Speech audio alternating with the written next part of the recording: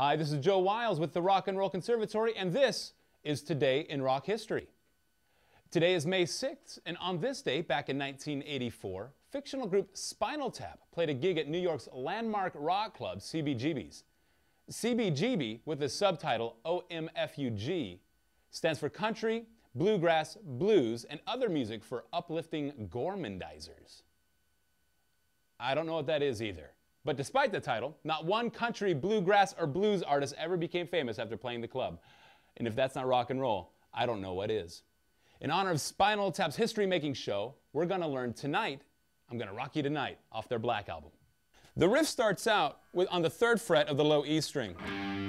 Then we go to an open A power chord, which is the open A string. And I'm going to use the pad of my index finger to fret the 2nd fret of the D string and the 2nd fret of the G string. The first couple riffs go like this.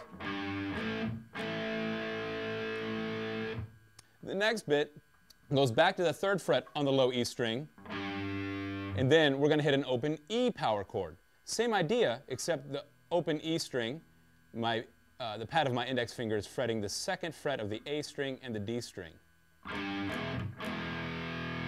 Then we're going to go 3rd fret E string, 3rd fret A string, back to the 3rd fret of the E string, down to the 1st fret of the E string, back to the 3rd fret of the A string, and finish it off with a couple open A power chords.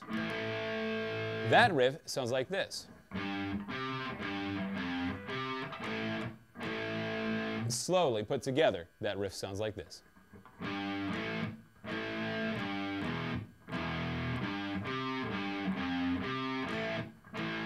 To speed, it sounds like this.